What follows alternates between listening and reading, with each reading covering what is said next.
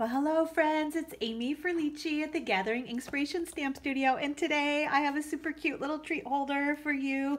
Oh, actually, spoiler alert, if you are coming to the one-day retreat or are getting the retreat in a box, and if you don't want to see the treat before you come on Saturday to the retreat or get the box, maybe don't watch this video quite yet.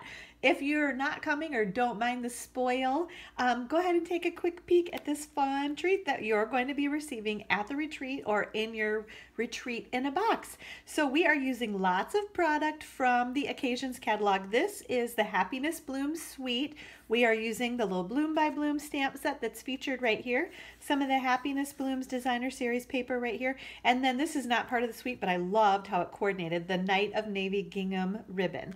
So let me show you in our Occasions catalog, so the 2019, the Stampin' Up! Occasions catalog, I love the bold, bright colors on this Happiness Bloom Suite. You can see lots and lots of fun projects that you can make with all the products in the suite. Like I said, we are featuring, here is the Bloom by Bloom stamp set. These stamps are all actual size as featured in the catalog, okay? And then love, like I said, that beautiful, bright, bold Happiness Blooms Designer Series paper. There's some coordinating cardstock you can get, even some cute little baby punches that coordinate with the stamp set. You can get them separately, the stamp set and the little baby punches separately, or get 10% when you get them in the Bloom by Bloom bundle. Then there's also a fun dot-to-dot embossing folder, the Happiness Blooms enamel dots, which are carrying over to our next annual catalog, and then the Calypso Coral Satin Ribbon. We're not using all of these products, but I think it's really fun for you to be able to see all of the products that come in this suite. Some of these items are retiring, so you're going to want to order them as quickly as you can if you are seeing them and don't have them yet. Okay, so don't wait, because once these items are on the retiring list, they sell out quickly. And I'm trying to encourage anybody to order what they would like before you can't get it, because it's so disappointing, right, when you go to put an order in and you can't get these things. So let's see, I think we're ready to go ahead and get started, okay? I'm going to scoot that stamp set out of the way. We are starting with a piece of, this is Night of Navy cardstock. And I'm going to pop it right here on my, actually I want to make sure you guys can see. There we go. I get so excited to make the project, I forget to check the view for everybody. Okay, so we have our scoring plate here. This is a piece of 4" by 6.5" Night of Navy cardstock. And we're going to score it along this short side at 1" and at 3 inches, and then along the 6.5" side we're going to score it at 2¼ inches, 3¼ inches, and 5½ inches. That's it. That's all you do with this simple, pretty small piece of cardstock to make this fun little treat box. Okay, we are going to fold along all of our score lines. And then we're going to grab our scissors, and we are going to cut up along each of these score lines to kind of that intersecting score line to help us make our box. Along the top here, we're actually going to cut these squares right off. So we're going to cut in and up on both of those score lines. That's the only one that you do that with, is that, oops, excuse me, that little square right there, okay? So we're going to cut that one off too, and then again just cut up along these two score marks to that intersecting score mark, okay? So again, hopefully that was in view. So intent on what I'm doing. Now the next step, we are going to fold these little flaps in, and we're going to grab our scallop tag topper punch, and then we're going to push this piece right up inside there and press down. You have to fold those in, otherwise the piece won't go in all the way for you to do your punching. And I will tell you, because I just did this, make sure that you punch that topper before you put your box together, and I'm going to show you. This is what happens when you forget to do that punch right there. Then there's really no good way to get that piece in there and do the punching. So don't do like I did. Make sure you punch first and then put your box together. So that's what I'm going to show you this time, is how to do it the right way, instead of the previous video where I got almost all done and realized, ooh, I did not do that in the right order. Okay, so we're going to add a little bit of tear and tape right on that little flap, and I'll show you why I'm strategically putting this tear and tape on those places. I'll kind of show you how the box folds together, and it will make lots of sense.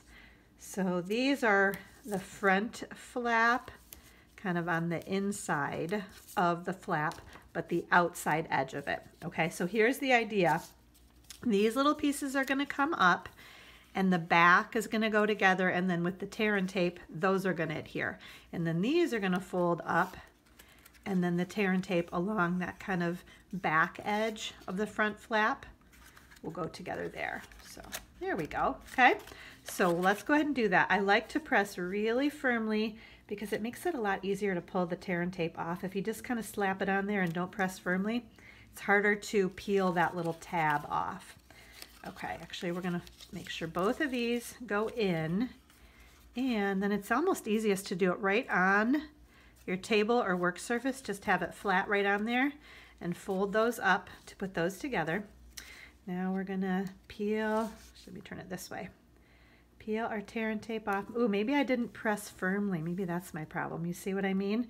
Press firmly, and then it's a lot easier to pull those little strips off, because otherwise you're kind of pulling the whole thing of tear and tape, not just that top little cover. And then again, it's easiest to just keep it right on. Then you know it's going to be really nice and flat, and you just fold that in. And I'm going to kind of put my finger down in there and make sure everything is adhered. Oh, here's the next step. I would probably have adhered this before I put my box together. I remembered that last time as featured right here, but then I forgot to do my punching. This is not going to be that big of a deal. It's probably even about as easy.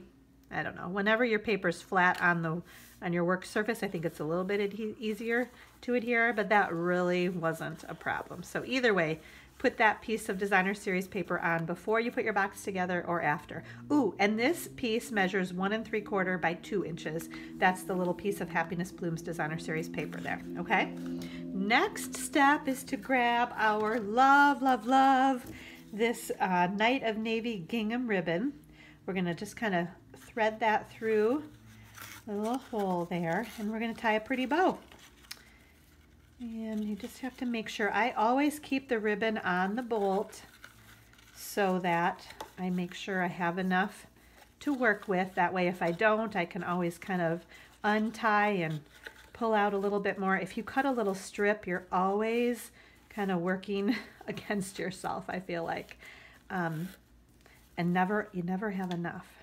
So I'm gonna hold that a little bit tighter. That might help me kind of make that bow there. And it's easiest to kind of lay that right down on your work surface again to tie that bow. And did you see how I did it kind of upside down? It tends to help me get the little tails going the right direction. Okay, then we have just a little bit of simple stamping to do. So I have just a little scrap piece. Actually, you know what? No, we're gonna die cut these first. I did find that that was easiest to die cut these with our little circles first. So let's do that. Ooh, I'm gonna scoot those out of the way. We have our die cutting machine here. I'm gonna crank my handle back, and I'm gonna put this is Pineapple Punch and Whisper White cardstock. We have our, where did they go? Here, they're hiding on me. These are the stitched shape framelits, and we are using the smallest circle in the stitched shape framelits. And then I have my layering circle framelits, and this is the scallop edge, the second smallest scallop edge in the layering circle framelits. So make sure you put the little ridge down. That's what makes the cut for you. Put my other clear cutting piece on top. We're gonna crank our handle. Excuse me for the shaky shakes there.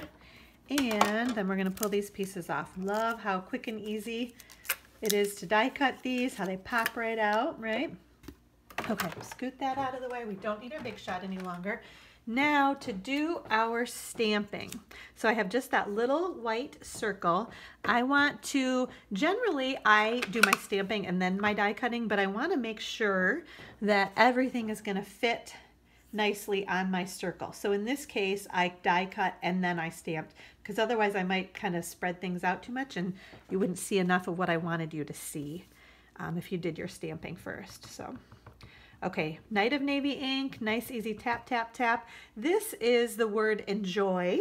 That is from a stamp set that I forgot to bring over here. So I will, as always, include the details of everything we used on this project on the details to the YouTube video. So I'll give you the name of the stamp set as soon as I find it with the item code, and you'll be able to have that handy. Then we did use the Bloom by Bloom stamp set. We used just that little flower and that little flower. That's all we used from that stamp set on kind of the top of this. So let's see, we're going to start with some Pineapple Punch ink, and I used the same stamp in 2 different colors of ink. So we're going to be really careful to kind of clean things off. So we're going to do that Pineapple Punch. We are going to grab our little Simply Chamois, just kind of wipe that Pineapple Punch ink off, and then I'm going to grab my Call Me Clover ink, and we're going to stamp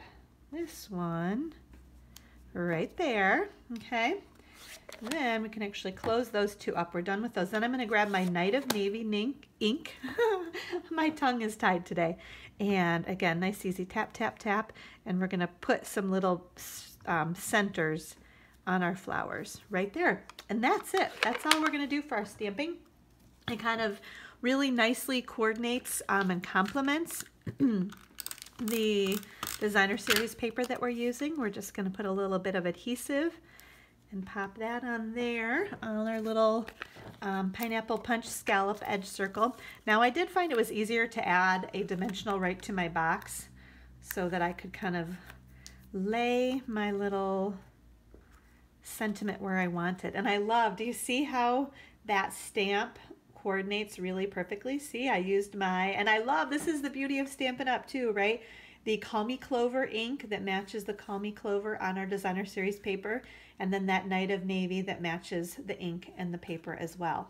Last step is to add, I love the little, oh my gosh, so I've sampled a couple of these too, ladies, the little Reese's peanut butter eggs. This color is perfect. It's like Pineapple Punch wrapper.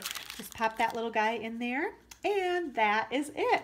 So just a fun little, you could fit anything that you like, you know, any color treat that you find. I would start with that, and then you can kind of build your colors around that treat. So that's what I have for you today. I hope you all were ink-spired today. I hope you enjoyed that cute project.